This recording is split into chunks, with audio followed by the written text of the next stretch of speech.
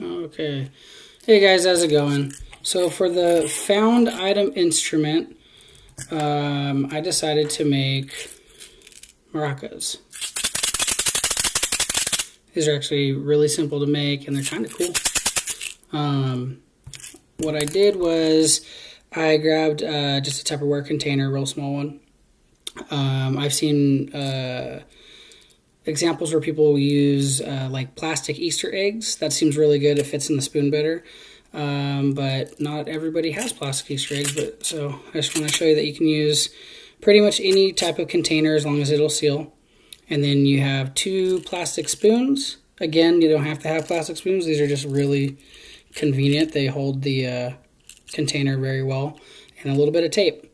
So you just need a container, rice, or beans or any type of seed like that, tape, and spoons, and you're good to go. You make your maracas. I think that these would be awesome for like story time during class.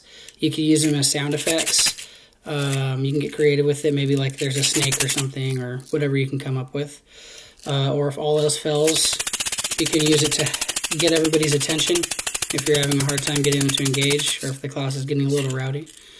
But you can get real creative with this and use it for a lot of things. Thank you.